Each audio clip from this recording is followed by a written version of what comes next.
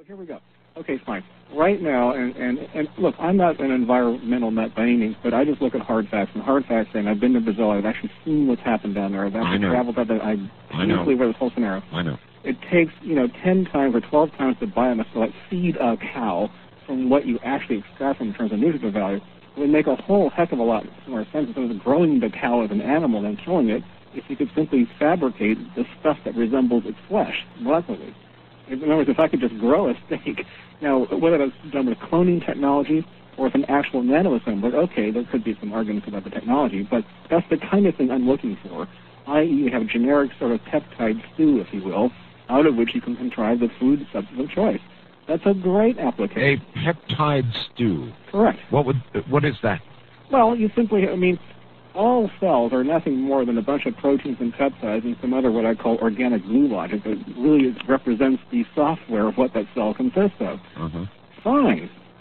We are all nothing more than software. All right, well then, so that my mind can grasp this, does that mean you could take a pile of dirt and throw it in a machine and it would convert the molecules in the dirt to become steak or whatever else you want? Yeah, no, I know what you're trying to get at. Is that what we're saying? Sort of. Not exactly, but sort of. In other words, if there was enough of the stuff you wanted present in that kind of soil, it depends on the kind of soil you're dealing with, per se. Right. But I visualize sort of a generic, organic gray goo of sorts, if you want to call it. It was like genetic. You might have like 10 different variations that has a high percentage of protein, so you can actually get a meat-like substance out of it, and then you can flavor the meat certain ways. All these different, but these are all chemistry processes.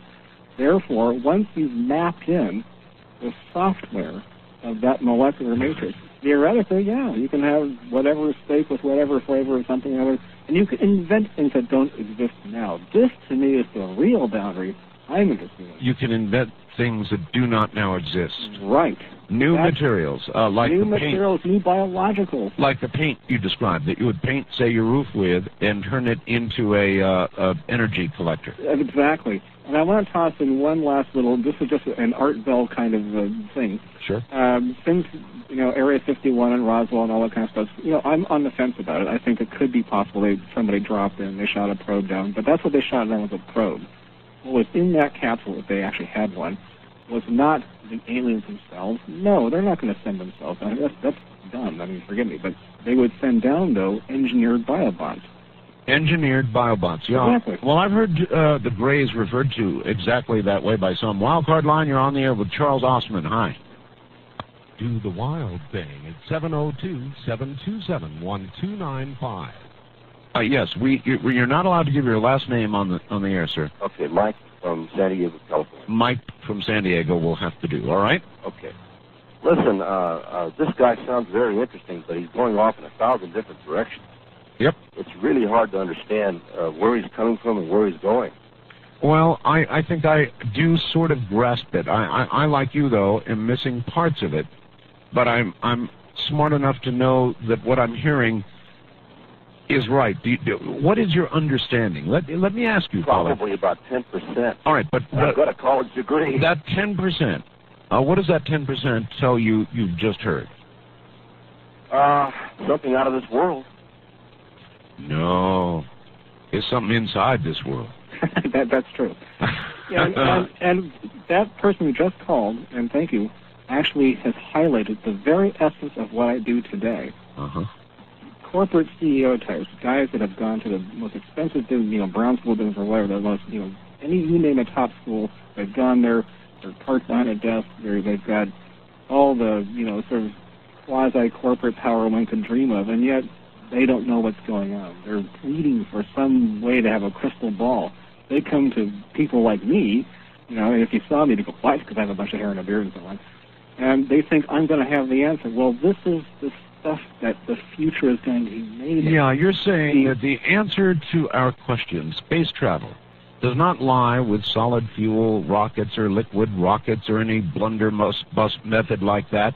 The answer to our disease control, to our longevity, even immortality, to our food supply problems, to everything you can imagine, lies not out there, but in here. And knowing how to cross-synergize. I will submit to you that these are all vectors on a synergy grid. That synergy grid is where the value is, not the points in the vector, not the vector points. How you connect the dots, if I can say it that way. You can. What has the value. Makes you sound a little like Richard, but...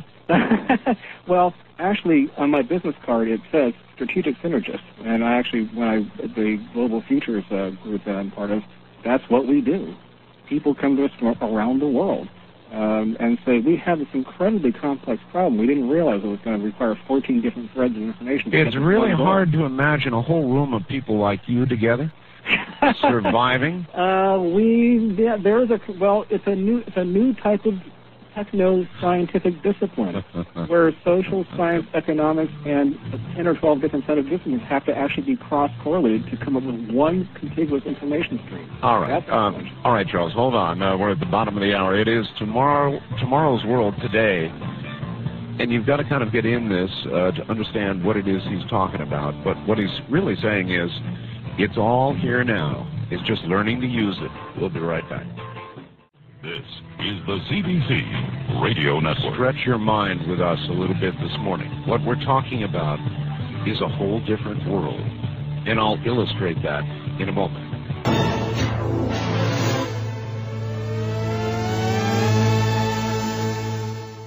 All right, my guest is Charles Ostman. The subject is nanotechnology, and first I'm going to give him a very simple question. And then I'm going to give him a question he thoroughly deserves, one I don't even understand myself. Charles, yes. If I understand what you've been saying correctly, the manipulation of molecules would allow, for example, you to set a nanotechnological army into the task of making gold bars. Well, not exactly. Now you're mixing up, and I don't mean. Forgive me. I want to make. Well, if I can create food. Okay, in a food substance, you're creating a molecular matrix of existing proteins and peptides and other biomolecular sort of building blocks. All right. So I couldn't create gold. Well, you can create gold, but not this way directly. But let me explain. In Lawrence Laboratory, where I spent many years of my life in the days of work, we did make gold. It was an accelerator. But it cost tens of thousands of dollars to make 1 gram. Why? Because of the energy it took to propel particles towards a target. We were breaking apart and rebuilding the nuclei of atoms so that we would eventually end up with a resultant atom that had the atomic structure of gold. Now, with a superconductive accelerator, yes, where the cost of the energy drops to virtually zero, and those superconductors are fabricated with materials that were nanotechnology created substances. You see how that link works?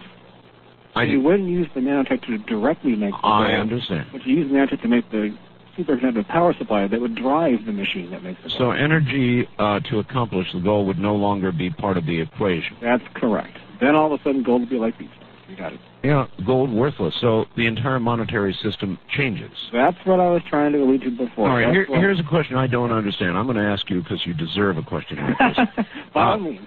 All right, here it comes. The Pauli exclusion principle claims no 2 electrons in an atom may possess the same 4 quantum numbers.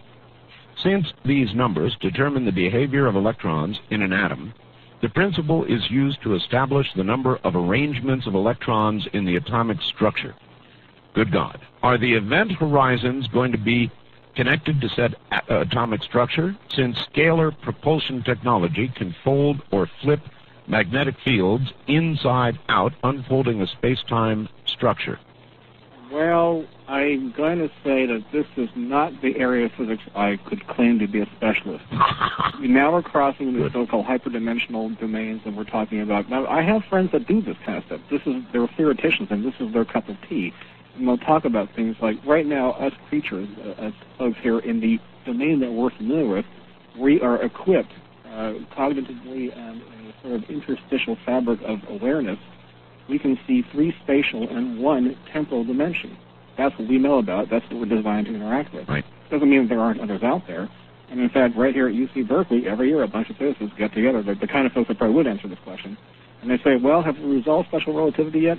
No, we're getting closer, though. Let's throw another dimension at it. So right now they're up to 23 or 24 spatial dimensions and some number of temporal ones. I don't really keep track of the answer, but that's the kind of problem that would solve that way. Anyway, I feel I owed you that question. Thank you very much. I like it. You're welcome. East of the Rockies, you're on the air with Charles Ostman. Hi. Yes, hi. This is Jason from Wisconsin. Hi.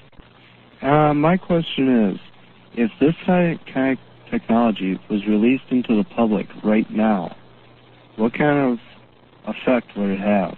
Well, that's a very good question, and it's just the kind of question I try to answer fairly often. All right. The one thing I can start with is saying it's not going to be a one thing. I mean, this is a really hard thing to get across because unlike, say, nuclear power or some other horrible poisonous thing that we created because of some manufacturing process, it's not a one thing issue. It's going to be a gradation of a whole bunch of things that synergistically interact with each other. Probably the biologicals are going to be first, followed by computing, changing in a way that can only begin to sort of get the essence of now, which is what I tried to communicate with you earlier. Material science has said they're going to have a whole plethora of changes, and they'll come across in very subtle ways. You know, smart materials, things that learn about you and mold themselves. Something really simple. There's a class of materials called polyacrylamide gels. It's something that came out of Japan. So in other words, we're going to be like slowly boiling frogs. The technology is going to come, and we're going to accept it as it comes. That's correct. All right, and there will always be a three-tiered system, sort of with the same political model I offered before, only the technology model. Right now you have the consumer level, stuff that you and I or anyone can have claims on their bank go out and buy. You have the military level, which is like, supposedly it's always been around 10 to 12 years out from where the consumer level is. Then above that you have the sort of the black level, which is stuff that only a few key people really know about and is fed under extremely controlled conditions to certain key elements. Yeah, they're the ones that I'm worried about. First-time caller line, you're on the air with Charles Ostman. Hi. I can barely hear you, sir. Can you hear me now? That's better. Yeah, a little bit. This is Tom from Denver. Yes. And I don't know, I'm a fairly new listener. I've only been listening for about 2 months now, and I think this is the best program you've had on. Glad you enjoyed it. It's wonderful. My question is, I was listening to you, whereas Charles, I think, expanded your reality concepts, and all of our reality concepts, is that I just wondered, have you ever thought maybe this is a natural evolvement, if this has happened before, that really... Oh, I'm sure he believes that, yes. This is a completely common model. This was wrote as building blocks. And a whole bunch of critters out there throughout the known universe got sort of close to this and failed. A few went beyond this point. But this is like one of the great test marker points in a continuum of evolutionary steps that we go through. That other organisms go through as well. West of the Rockies, you're on the air with Charles Ostman. Hi. Hi, this is Catherine from Portland. Catherine, speak right into your phone. Yeah, it's a little hard to hear. There we go. All right, how's that? That's much better. That's great. Well, I was wondering if we could use the nanotechnology to help clean up the mess we've already made, like little critters that could munch up oil spills. Absolutely. Thank you. That's a very good question. And in fact, I have I've got to confess to Art because he warned me about this. I've got a whole bunch of friends out there who are listening right now, many of them who are serious web developers. For instance, let me just throw a plug in. A long-time friend of mine, a guy by the name of Bruce Damer, started this thing called the Biota Project, of which I'm a member. We're actually growing plants online. We have this entire environment. In fact, there's going to be this huge trade show called Seagrass, and you'll be able to see it. Wait a minute. You're growing plants online? That's right. You got it. You mean what kind of plants? These are, well, it uses a process called L-system frathus, and I won't bore you with a bunch of math talk, but the point is, Bruce actually invented this language called NERVs, which is a hybrid of vermal, and it has special little hooks in it, so you can embed neural net and genetic algorithms within the vermal script. And you go in, you plant a seed, and this thing sprouts. There is a world out there. Listen to this. There's a world out there right now. I talk about the virtual terraform. I'm not kidding. There's Alpha World, populated with over 100,000 people. I'm one of them. You can visit me anytime you like. You can drop into your avatar, say, hi, Charles. I've got a house called the Temple of Chaos. There are whole cities. There's actually a guy that did a satellite, and you can log into the website and see from 50,000 feet up this 5 trillion square meter virtual terraform. There's cities and there's roads and there's rivers, and people go there. All right, wait a minute. I already forgot this poor lady's question.